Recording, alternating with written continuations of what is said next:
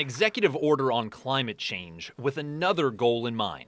To cancel job-killing regulations. But to the Pennsylvania Department of Environmental Protection, it's a step in the wrong direction. Climate change is for us settled science. Within the state over the past century, we've seen a 2-degree increase. We expect to see that accelerate over the next 50 years. The order rolls back some rules on methane leaks, but hopes to really energize coal. Going to have clean coal, really clean coal. As much as the president says this is about putting coal miners back to work, that does not appear to be the case in Pennsylvania. The DEP has seen no increase in coal-related permits and says natural gas is still the state's premier natural resource.